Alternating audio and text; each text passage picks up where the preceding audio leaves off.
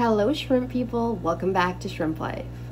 Today I'm bringing you a topic that I'm really excited about talking about because I don't think you can find it anywhere on YouTube. So really excited to discuss NEOCARIDINA shrimp and all the different factors that can affect their coloration and how they appear in your aquarium.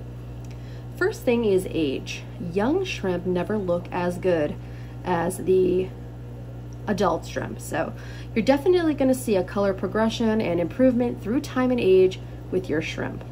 There may be some young shrimp that show exceptional color, but that doesn't necessarily mean that they are going to be a better or higher grade than some of the ones that may show a little bit less color, a little more translucent color. And a great example of that is these green jades. I look at the juveniles that are all the same age. Some of them are a lot darker than others, but I find that even the lighter ones have matured into some really dark, beautiful high-grade shrimp. So it's definitely important not to judge and assess your young shrimp at a really young age unless they are like obviously not the color they're supposed to be or obvious culls. So if you have a red shrimp in a green tank, I mean, it's obviously not going to turn green. So, but if it is a light green in a green tank, you could definitely count on it probably improving with time. Sex. So adult female NEOCARIDINA shrimp are definitely most often the most impressive, beautiful colors at maturity.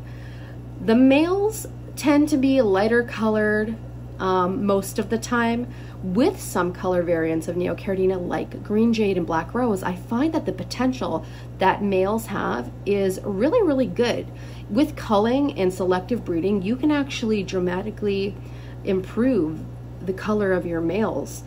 Some other color variants like cherries and Bloody Marys and yellows, it's a little bit harder and you tend to not get as good males, but definitely the possibility is there for improvement. But it's important to know that the adult females usually show the most dense color, the most vibrant, and so on and so forth.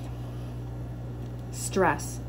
So stress will definitely cause shrimp to lose their color and fade. So a good example of that is shipping. When shrimp are shipped, if I send you a bunch of these shrimp, they're definitely not going to look like this when you get them. They're not going to be dark green like this. They're going to have less than 50% of their color, and I can almost guarantee that they might even look kind of blue in the case of these dark grade green jades, because the exterior shell fades so much that you just see the tissue color underneath. So that being said, shipping definitely, even though shrimp are very hardy and travel well, there is something that happens during shipping where they lose a lot of color, and then stress definitely can cause that as well. Which leads me to my point. If you get your shrimp and you put them in their new tank, you need to give them time to adjust to your aquarium before assessing them. I would say give it a week before you actually see their true color come back. And if it doesn't, it could be that the husbandry or the parameters are not correct and they're still in that state of stress, which is causing them just not to exhibit their full coloration, which is true with fish and shrimp. Any kind of livestock, when it's stressed, can lose color, especially with aquatic creatures. So really, it's important to not think, you know, hey, oh my gosh, they sent me, you know, poor quality or culls. That is not true in most cases, especially if you bought from somebody who is reputable, who is, even if they're a breeder, that should tell you right there. Like, if you look at my tank right here, I'm not sending anybody culls. I will always send you high grade shrimp. And if they appear not to be high grade when they arrive, it's definitely just from shipping stress. And then it could be that maybe your aquarium parameters or husbandry is not in line with them for them to thrive. So I will put down in the video description what I think are ideal parameters for NEOCARIDINA shrimp, just to help you guys out. Substrate color. Okay, substrate color seems pretty obvious, but I've made the mistake a few times with putting shrimp on certain color substrate and realizing, you know what, that probably wasn't the best idea. A really good idea for dark shrimp like green jades or black rose is always a light substrate, because on the black, obviously, they'll just blend in, they'll get lost, you won't be able to enjoy and see them. Whereas on this light substrate, you can see the contrast, you can see their colors, and it really complements the dark colors of these shrimp. With more vibrant shrimp like yellows, oranges, reds, they always look better on black. It is just the color contrast that really makes them pop and look magnificent. Something like blue dreams I find looks good on either.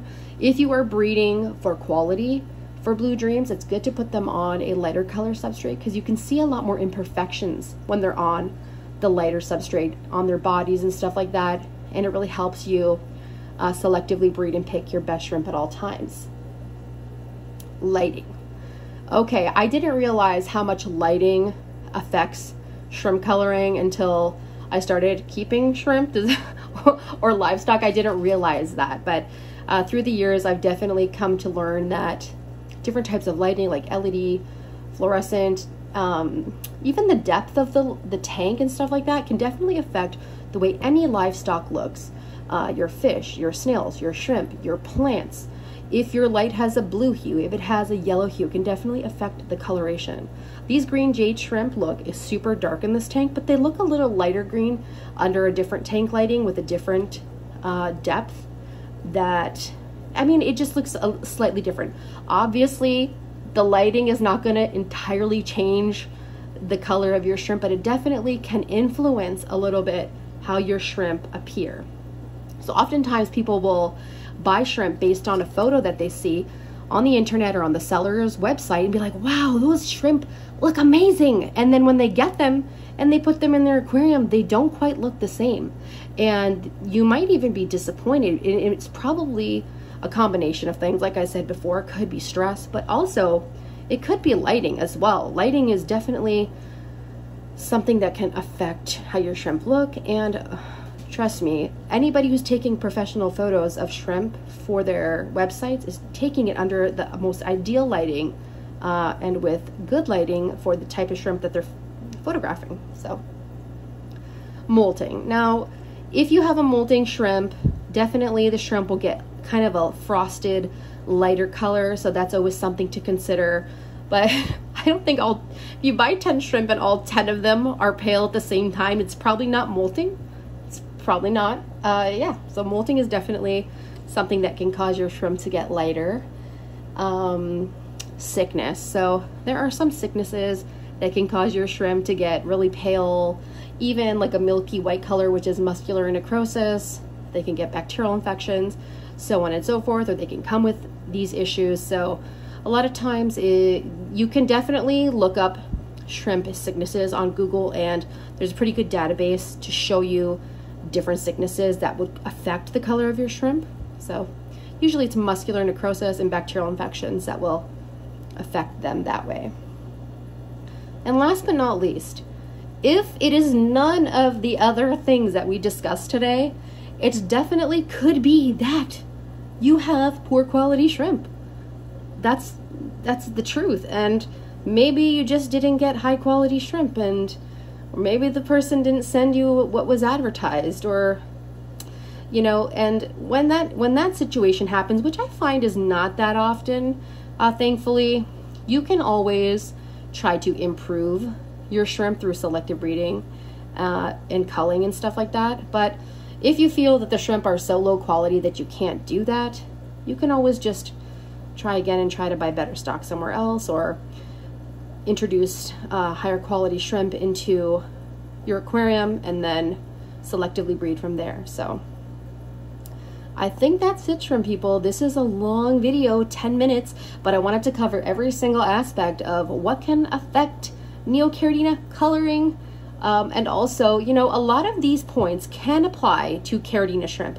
Not all of them, but a lot of them can. So I just wanted to focus on NEOCARIDINA shrimp today, but definitely a lot of these factors apply to Caridina shrimp as well. So I hope you guys enjoyed. Please like, if you've watched the video, please like it. It really helps me out, get into the algorithm so other people can watch this video and learn why shrimp colors change, why they look the way they do, and ways to improve it. So hope you guys have a wonderful day, and I'll see you guys later.